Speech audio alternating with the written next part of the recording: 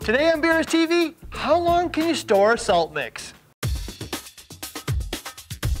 Hi, I'm Ryan, your host of the BRStv 52 FAQ, where each week we answer some of your most common reefing related questions. This week we're answering Drum for Life's question, does salt mix have a shelf life or expiration date? Example, buying the salt and putting it in storage to mix it at a later date. This is important because a lot of reefers like to both buy a lot of salt at one time as well as mix up large batches of salt water and use it over time.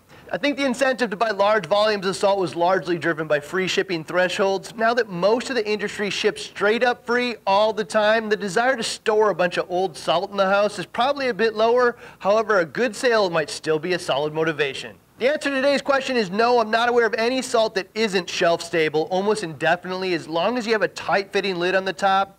It's not truly indefinite because over time all of them will absorb moisture from the surrounding area, and while the moisture resistant bags and buckets will largely prevent that, on a long enough timeline moisture will get in and brick up the salt mix, which is undesirable. So if you're storing it long enough for that to happen with the particular brand you're using, I'd either store it in a lower moisture area of the home, make sure that you're getting a really good seal when you're closing the container, or start buying less salt so it doesn't last as long. But overall, storing dry salt for prolonged periods of time is not a big issue for most people. Related to that, how long can you store salt water after mixing? I think there are different vantage points on this, but I think everyone will agree that best practice would be using it shortly after mixing, meaning mix it for a few hours or the night before you intend on using the salt water. There are two reasons for this: precipitation issues and preservation of organics. Precipitation being the number one most people think about, which is all the calcium carbonate crud that builds up on the mixing pumps, heaters, and sides and bottoms of the saltwater storage container.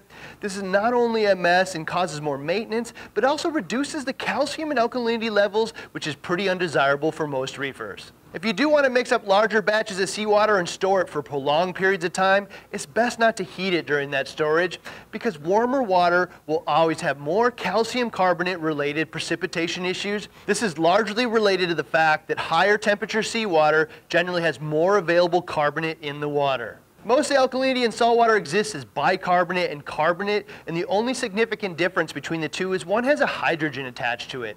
In reality, it's really only a temporary existence, and the carbonate and bicarbonates are constantly switching back and forth between each other. The net sum of how many exist as carbonate and how many as bicarbonate at any particular moment in time is based on the pH or acidity of the water. One of the elements at play here is hot water generally has less carbon dioxide and resulting carbonic acid than cold water, which has more. So warmer water will result in transitioning a larger portion of the bicarbonate in the tank into carbonate. The more carbonate in the tank, the more calcium carbonate precipitate there will be. If that all sounded like a science class, just know that in most cases storing your salt water cold will likely result in less precipitation, but honestly this sounds like a fun episode for BRStv Investigates to see what the real impacts are on calcium and alkalinity levels from storing salt water at different temps and in different environments. Outside of that, there's a second reason to use your salt water fairly quickly after mixing, and that's organics. Organics come in two forms. First, it seems like a majority of the salt mixes out there these days are very intentionally adding organics like vitamins E, amino acids, or carbon-dosing elements.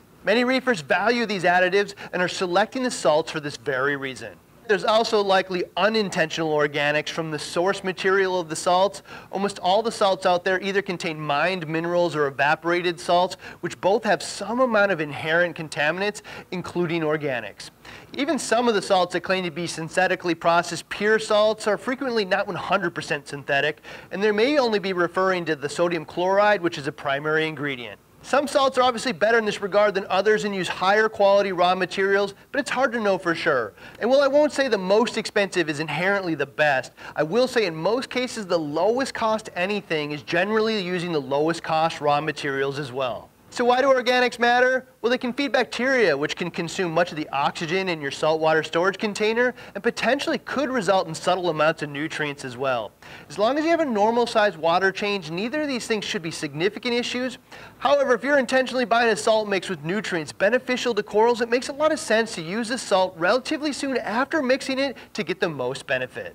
A commonly referenced solution to that is to use a pump to keep the water mixed and promote gas exchange, which will maintain the oxygen in the water. However, with a normal size water change, this might not be that big of an issue.